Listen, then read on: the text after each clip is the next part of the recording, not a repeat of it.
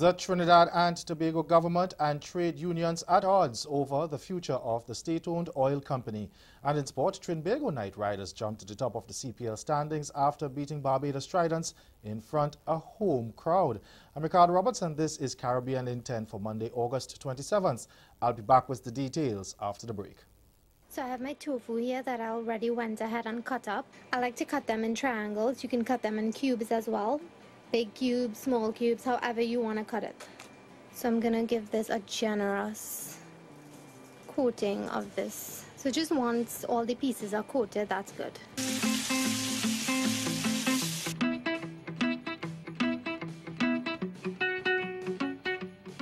And you want to make sure they fry evenly on both sides.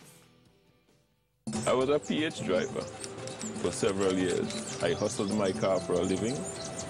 And the way I dealt with my passengers, I was observed by these gentlemen, and they were quite pleased and satisfied the service I provided to the passengers. And they recommended that I get into the tourism industry. So I got my taxi badge, I got a taxi, I joined the Tobago Owners and Drivers Association, which I am now the vice president of.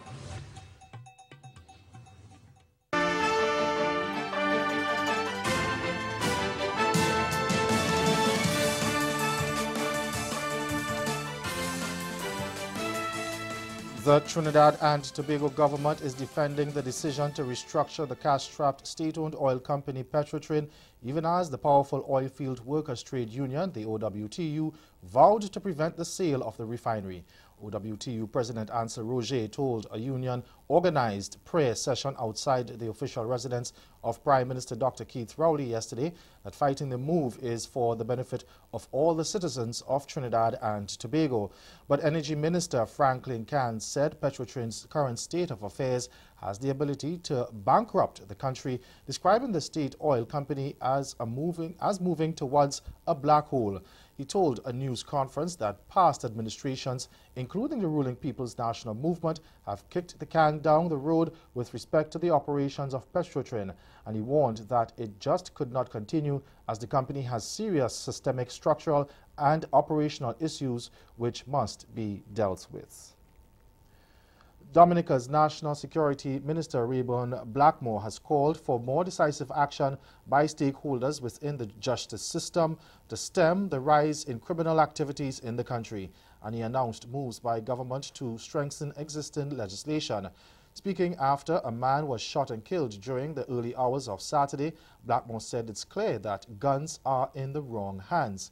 He said in 2011, the Roosevelt-Skerrit administration went to Parliament repealing the Firearms Act and enacting a new legislation imposing stringent penalties. But he said further amendments will now be pursued. Blackmore said the amendments are also intended to make provisions for custodial sentences so that once a person is found with an illegal firearm, they go straight to jail. He says people convicted of gun offenses should be dealt with seriously. Every citizen, irrespective of political persuasion, must condemn this bold and vicious attack. To stem the situation, all players within the criminal justice system must act firmly and decisively. The police must intensify its effort to rid the streets of illegal firearms and descend on the streets in the troublesome areas. The sentences laid down by the court, insofar as gun crimes are concerned, must suit the crime and reflect the sentiment of society. A mission from the International Monetary Fund, the IMF, is scheduled to return to Barbados this week to continue negotiations on an agreement to provide assistance for the island to turn around the ailing economy. That was disclosed by Prime Minister Mia Mottley during an address over the weekend at the 7th Annual Delegation of Conference of the Barbados Workers' Union. She told delegates there that her administration is faced with a tall order as it embarks on working out how it will transform the government and the nation. She also charged that the country had been engaged in political cosmetology and her administration must confront the true cost of what government has become. Mottley, who is also finance minister, said it would not be business as usual and government has moved to get out of the $100 million Barbados dollars in contracts for the construction of new desolation plans that was signed by the former Democratic Labour Party government prior to the general election. Stay with us. Your Midday Sport is next.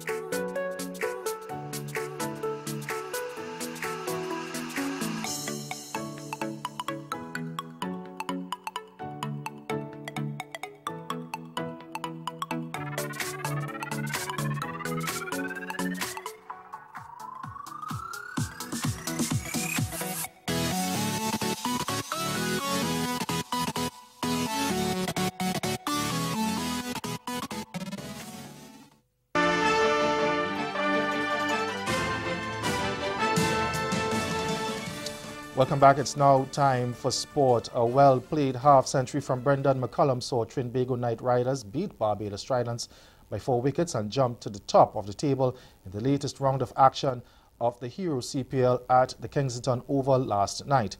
Batting first, Tridents posted a meagre total of 128 for 8, with Shea Hope top scoring on 42, while Nicholas Puran chipped in with 34. Captain Dwayne Bravo and Carey Pear picked up 2 wickets each. In reply, Knight Riders raced to victory with 4 overs to spare. McCullum smashed 66 from 42 deliveries in a 66-run partnership with Dinesh Ramdin.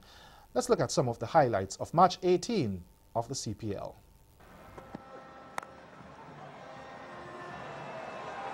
Again, leg side. They'll be out, should be out. The catch is taken by Wab Riaz, the big side of the ground, into the wind, everything almost against that shot from Ramdin. Ramdin falls so close to the wind, 20 to his name, it's 126 for 5. Dwayne Bravo comes to the crease. A chance for Smith to get one. Puts it in his pocket. So 2 wickets now in quick succession. Ramdin and now McCullum. Excellent innings from McCullum. He goes for 66. It's 126 for 6.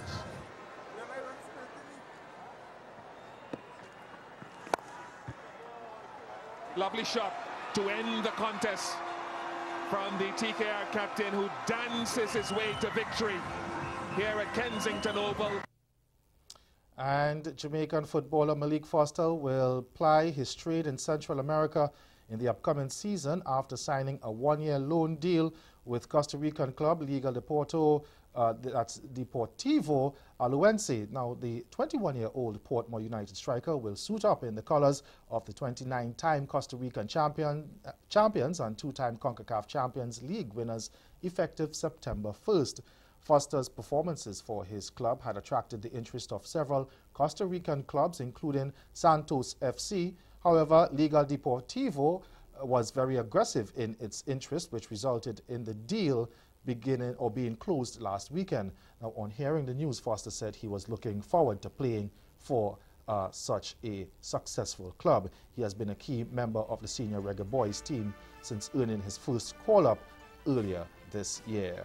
That's Caribbean in 10. Join us again at 6:30 for Caribbean Newsline. Good afternoon.